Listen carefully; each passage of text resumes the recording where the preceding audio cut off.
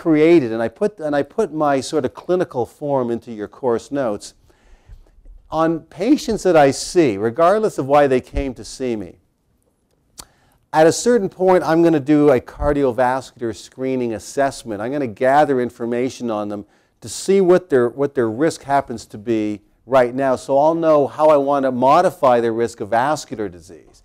So what I'm looking for here, of course, the patient's name, the assessment date. Are they a male or a female? Because men have more vascular disease than women. So just being a man increases your risk. What is your age? As you get older, the risk of vascular disease also increases. What's your systolic blood pressure? What's your diastolic blood pressure? Is the person a diabetic? Diabetics have a greater risk for vascular disease. And if they are a diabetic, are they insulin dependent or non-insulin dependent? Do they smoke? No, they don't. If they do smoke, I want to know how many cigarettes a day are you smoking? So I'm going to record that on my form. What is their total cholesterol? Right? I want it to be below 3.9, as I told you before. What I'm showing you here is how to convert cholesterol from milligrams per deciliter into millimoles. What's the LDL cholesterol? What's the HDL cholesterol? What's the total cholesterol to HDL ratio? What's the fasting glucose? What's their fasting triglycerides? What's the C-reactive protein? So let's stop there for a second because we're going to see this again in inflammatory diseases.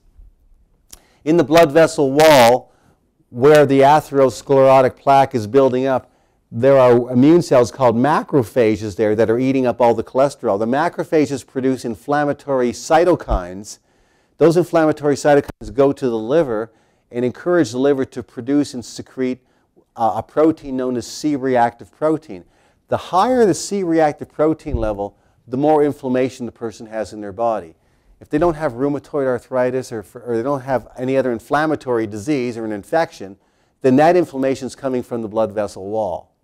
And so high C-reactive protein is related to an increased risk of vascular disease. I want to get the C-reactive protein levels down. We'll talk about how to do that later. And fibrinogen. The more fibrinogen in the bloodstream, the more fibrinogen becomes converted to fibrin, and it acts like a string that attaches to the platelets, and it forms thrombus or small clots in the blood vessel wall. Clots in the blood vessel wall are not a good thing. So high levels of fibrinogen are linked to an increased risk of vascular disease. One of the ways that hormone replacement therapy in women increases their risk of having a heart attack or a stroke is by increasing the release of fibrinogen from the liver. Your blood levels are higher, the platelets clump together in an abnormal way, there's a higher risk of vascular disease. What's their body mass index? Their weight over their height squared. Their weight is in kilograms, their height is in meters squared. I show you how to do it here. I'll show you the exact form. And once the person has the body mass index above 27, then their risk of having high blood pressure, diabetes, dyslipidemia, and certain cancers increases significantly. I want to see a body mass index definitely below 27. And I want a waist circumference. Abdominal obesity is measured easily. If it's a man and their waist circumference is above 36 inches, that spells trouble. For women, the waist circumference most ideally is below 33 inches. Do they have a personal history of any vascular problem or any procedure related to the vascular system? Have they had a heart attack, a stroke, a deep vein thrombosis, any chronic renal failure? So is there kidney disease as well? Have they had angioplasty or bypass surgery or a coronary stent put in? If they say yes to any of those things, they're already in a super high risk category. I need to get their cholesterol below 3.9, the LDL below 1.8, the triglycerides below 1.5, the glucose below 5. What exercise program are they on? What does their kidney function look like? You learned about kidney function. If the kidneys are already showing that they're shutting down, then you can't afford to clog those vessels up, or this person's going to need a kidney transplant down the road. So you can't be clogging up the kidney vascular system with cholesterol and plaque. So they have to be in a really safe range. How do you know if there's kidney problems already starting? If the estimated glomerular filtration rate is below 60 milliliters per minute, they're already in early stage renal failure. The other way that you know if there's kidney problems is what is the blood creatinine level. So let's be clear on what this is. Because you know if you can buy supplements of creatine, isn't that correct? So there's creatine and then there's creatinine. They're different. Creatine is in the muscle. Your body makes creatine as well. And creatine works up as a sort of a backup high phosphagen energy system so the muscle can perform all-out explosive power. It's part of the energy system in the muscle cell. Creatinine is something different. Each day your body breaks down a predictable amount of muscle protein just in its normal turnover function. And one of the end products of muscle breakdown in your body is creatinine. And then creatinine gets into the bloodstream and the kidneys filter the creatinine and it goes into the urine. If creatinine is building up in the bloodstream, it means the kidneys are not able to filter it. You have a kidney problem. So blood creatinine levels is one of the best indicators of kidney function. And nephrologists use blood creatinine on a regular basis to determine are kidney problems progressing or have I stabilized them.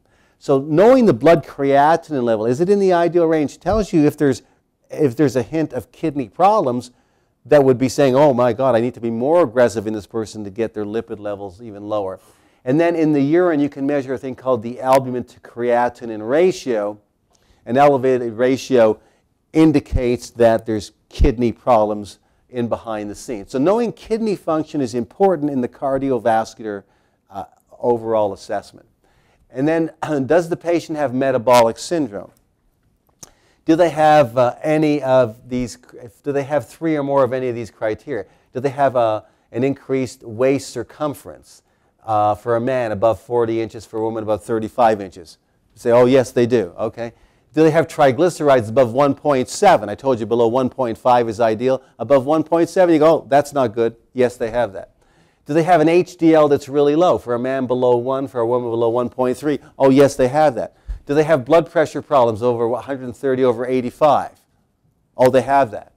Do they have a glucose level between 5.7 and 6.9? They're not a diabetic yet, but they've got dysglycemia.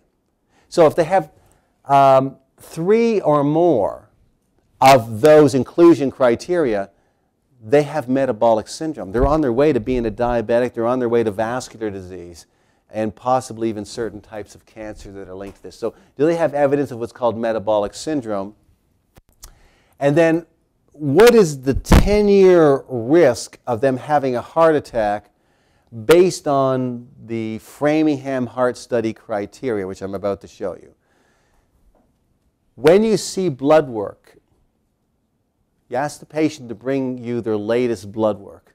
What you'll see on the form is it'll always say, based on the Framingham Heart Study, the person who's in the following risk categories, these should be the target lipid levels. And then it'll say very high risk, medium risk, low risk. And you'll say, what does this mean? And it shows the doctor if the person meets a certain standard, that this should be the target, this should be the level they want to try to get their cholesterol down to. And I want to show you where this came from. So the Framingham Heart Study is the longest standing heart study ever done in humans. It started back in the 50s in Framingham, Massachusetts. And it's been following thousands of people since the 1950s. And they're looking to see who develops heart disease and stroke and who doesn't. And what they've been able to show is that with a certain scoring system, they can decide over the next 10 years what your risk is of having a heart attack. Is it 3%? Is it 16%? Is it 28%? The Framingham study, the way it relates to medicine today, is done this way. That if your risk is below 10%, that's a low risk. If it's between 11 and 20%, that's medium risk. If it's above 20%, that's a high risk. So I'm going to show you how you actually do that scoring in just a second. I also want to know, is there, is the person on any current cardiovascular disease drugs? I want to know what drug, are they on statin drugs? Are they on fenofibrate? Are they on antihypertensive drugs? Are they on anticoagulant drugs? So I want to put that on my form as well. So what you're seeing, and I put these original forms in your note service package so you can use them with your own patients over the years. But what the forms show, so here we have a form for men looking at, this is known as the LDL cholesterol form, because It looks at the person's age, their LDL cholesterol, their HDL cholesterol, their blood pressure. Are they a diabetic? Are they a smoker? And then there's a number of points that are awarded based on the scores that you have.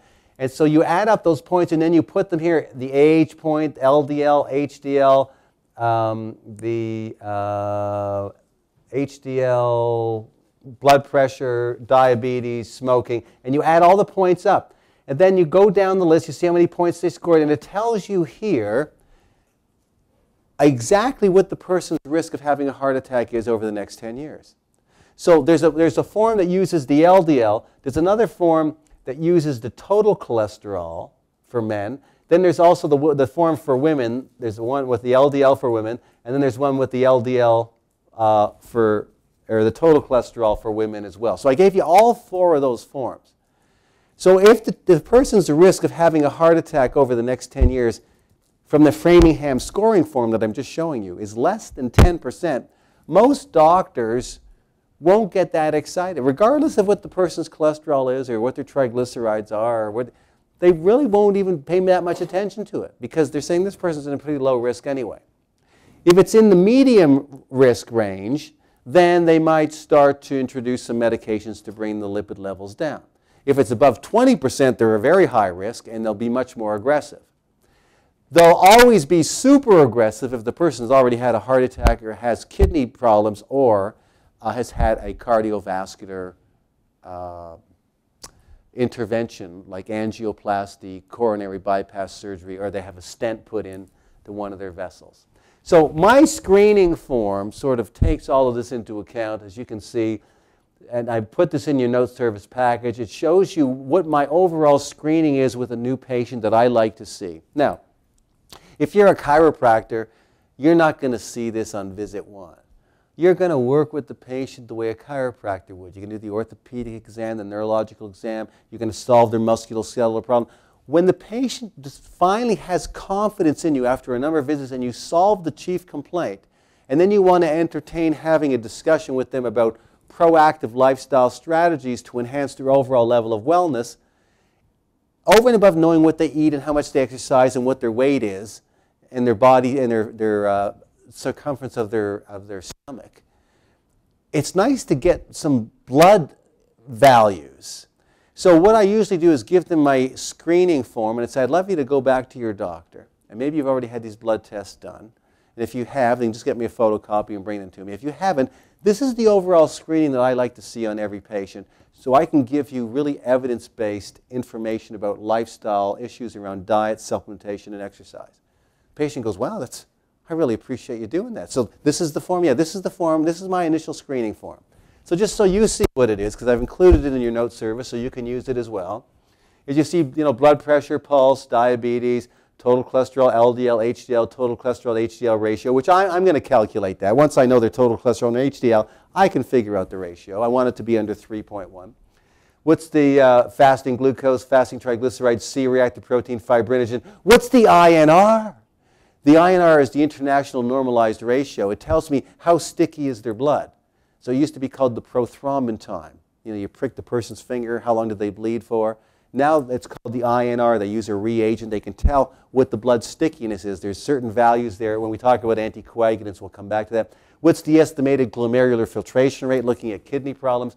What's the blood creatinine level? What's the homocysteine level? As homocysteine builds up in the bloodstream, there's an increased risk of vascular disease. Homocysteine builds up when B vitamin levels are too low because you need folic acid, vitamin B12, and vitamin B6 to recycle homocysteine back to methionine. So if homocysteine is high, I know they need more B vitamins. Homocysteine damages the blood vessel wall, increases the risk of vascular disease. What's the fructosamine level? The best long-term indicator of a person's glycemic status, your status included. Knowing your fasting blood glucose is one thing, but to look for the sugar-coated proteins in your bloodstream that have been building up over a long period of time, that's fructosamine. If I can get a fructosamine level, it'll tell me, hey, do you have glucose irregularities where you're sugar-coating your proteins over a long period of time and they're starting to clog up the small blood vessels and produce inflammation? Fructosamine level is a very strong determinant of how long a person's going to live and what their risk of vascular disease is. So if you have a life insurance policy that goes above, say, $1 million, then usually the life insurance company will insist, every time you have an annual physical exam, they want to know your fructosamine levels. If your fructosamine levels go too high, they cancel the policy because you're at high risk for premature death. You're sugar-coating your proteins way too fast. What's the uric acid level? Uric acid makes the blood very, very sticky, increasing platelet adhesion. And it also inhibits the normal release of nitric oxide, so the blood vessels can't dilate normally, raising blood pressure. So the uric acid not only increases the risk of gout, and we'll talk a lot about gout, but uric acid has these negative effects on the vascular system. And then I like to know the sodium, potassium, chloride, and calcium blood levels and look at these different electrolytes. Do they have metabolic syndrome, yes or no? Here's the inclusion criteria. We've already seen it. And what's their 10-year risk of having a heart attack based on the Framingham score sheets that I showed you? So I will do that work myself. And then, of course, the CBC. What's the hemoglobin, the hematocrit? What's the red blood cell count? What's the white blood cell count? What's the white blood cell differential? So, we'll revisit some of this when we talk about some of the other diseases. We'll get into what white blood cells do in particular instances and why that's so important. What's the serum iron level? If iron levels drop down, I know this person's going to be fatigued. They might develop anemia. Their immune system's not going to work that well. They might feel depression. So I need to know serum ferritin, because low serum ferritin is a very common finding in women today. And vitamin B12, what's that level?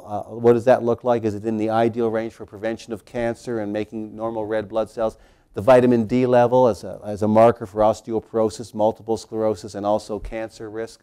The total bilirubin tells me something about liver function to some degree. The blood urea nitrogen tells me something about kidney function. The total albumin, the total protein in the bloodstream. These two liver tests are very important. The GGT and the ALT. So if you don't think the person has any liver disease, you might just, in your general screening, you would do the GGC and the ALT. The GG, if the person's using a lot of alcohol behind it, they're sort of a chronic functioning alcoholic. They drink alcohol almost every day, but they seem to be able to function. Very often you'll see a rise in the GGT, which will tell you, I was right, they are having enough alcohol to cause liver damage.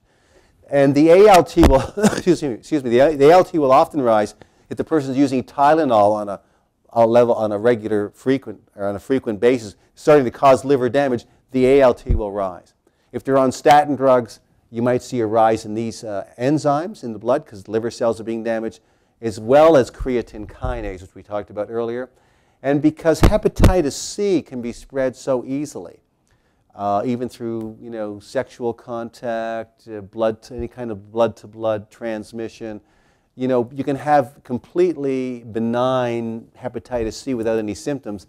I'd like to screen for that just to see, because if there is hepatitis C, there are certain nutrients that can help to protect the liver before any extensive damage moves forward. I like to know the TSH level, the thyroid stimulating hormone, the free T3 and the free T4. These are the forms of thyroid hormone in the bloodstream. We'll talk more about this at a later date. And then in terms of other hormones, the DHEA level, the cortisol level. If cortisol level is really high and DHEA is low, I know they're being affected by stress. The person says, oh no, stress isn't a factor with me. And then I say cortisol's up here and DHEA is way down. Oh yes it is. So I have some objective evidence.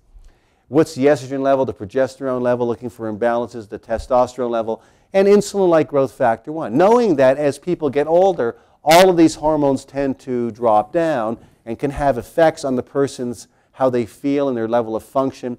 What can I be doing in natural ways to compensate for the loss of those hormones to keep them strong and fit and having energy? What can I do to support thyroid function? How can I keep the IGF-1 levels elevated through exercise and protein intake? So my brain is always thinking, how do I optimize this clinical picture? What's their body mass index? What's the waist circumference? And I would do a standard urinalysis, as most doctors would do.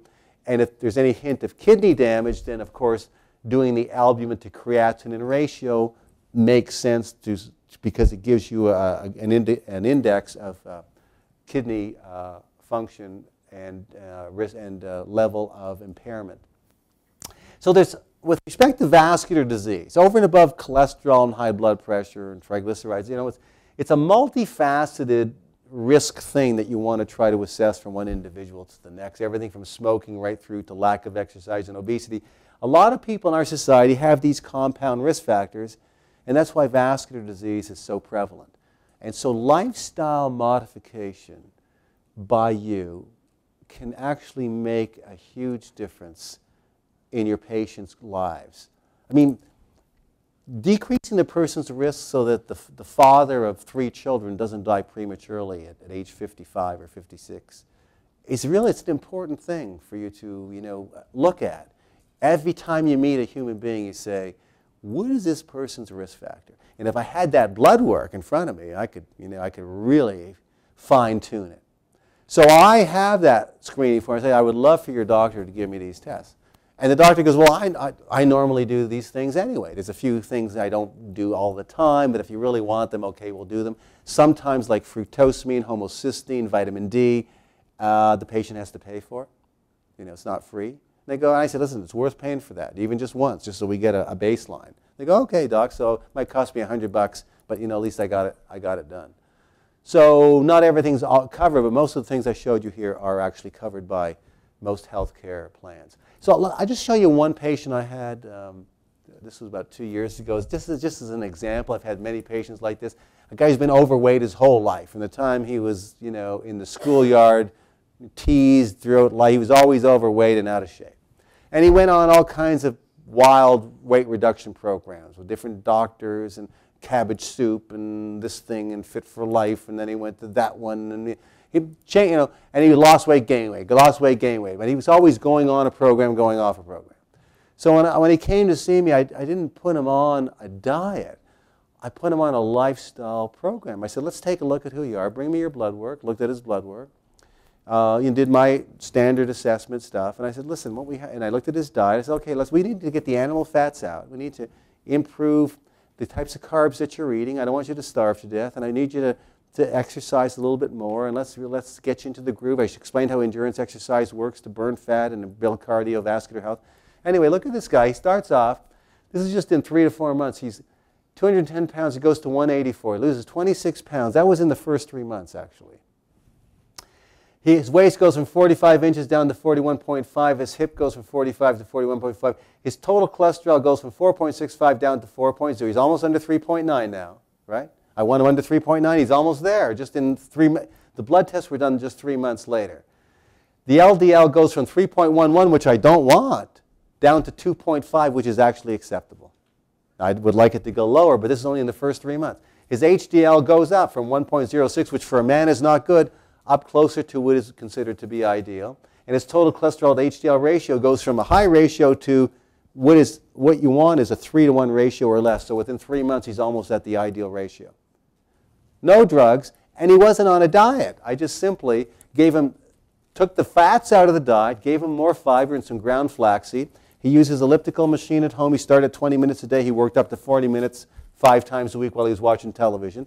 I put him on the Adiva multiple vitamin, our Nature's Essential Oils with borax, flaxseed, and fish oil. I gave him Cardio Essentials, which has the CoQ10 and hawthorn, because he's older. His body's not making as much CoQ10 as he gets older. And because he's a man over the age of 40, I had him on Prostate 40 Plus to protect his prostate gland.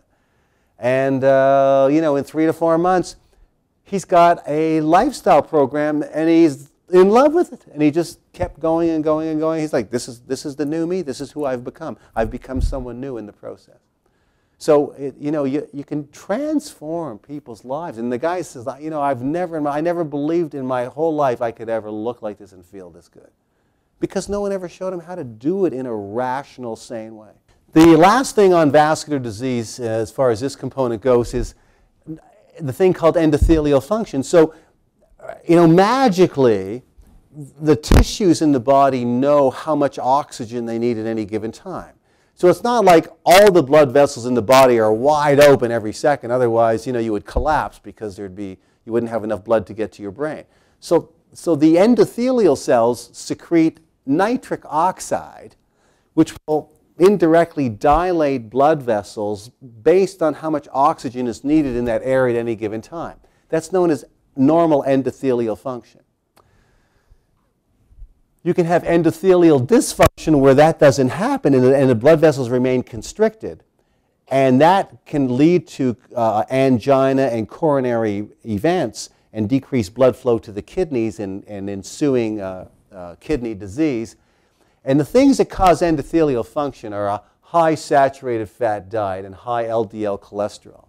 Cigarette smoking also increases endothelial dysfunction. These are great exam questions. Endothelial dysfunction. High blood pressure increases endothelial dysfunction, adds to the problem. Being a diabetic, diabetics have more endothelial dysfunction. They can't secrete the amount of nitric oxide necessary to dilate those vessels at the appropriate time. Things that have been shown to reverse endothelial dysfunction, which are helpful: folic acid, the B vitamin, antioxidant supplements, vitamin C, vitamin E. When you supplement with them at significant dosages, you get this effect. Aerobic exercise does that. Improving glucose tolerance through exercise and weight loss. Improved nitric oxide release, better endothelial function. The herb hawthorn increases nitric oxide release, dilating blood vessels, lowering blood pressure, improving blood flow. Coenzyme Q10 in diabetics has been shown to also have this effect, lowering blood pressure, improving endothelial function by upregulating this vasodilation effect. And there's an herb called Tribulus terrestris, which also has been shown to do this, which is often used to help improve erectile dysfunction problems because it seems to really come into play with blood vessels in the genitalia.